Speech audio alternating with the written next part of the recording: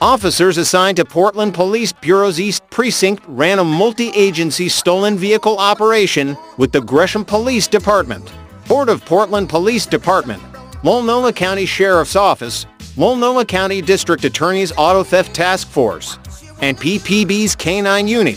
Vancouver Police Department VPD conducted its own stolen vehicle operation in Washington and coordinated with Portland Police when vehicles eluded across the river. The Facebook group, PDX Stolen Cars, assisted in this operation locating stolen vehicles.